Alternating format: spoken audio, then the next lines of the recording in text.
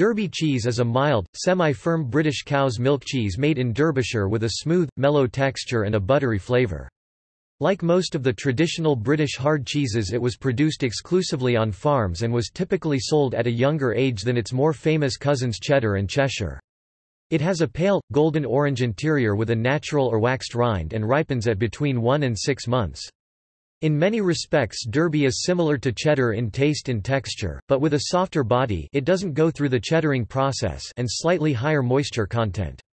When young it is springy and mild, but as it matures subtle sweet flavors develop and the texture becomes firmer. Its claim to fame is that the first creamery in the UK was set up by a group of farmers in the village of Longford, Derbyshire, the farmers having agreed to pool their milk and have the cheese made on a larger scale using techniques that had been developed in the US.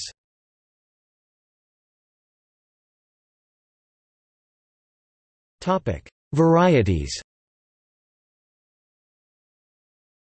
The most common variety available is Sage Derby, a herb-flavored Derby that has the traditional light ivory, yellow color with blended light green areas of sage. Another common variety is Port Wine Derby, blended with port.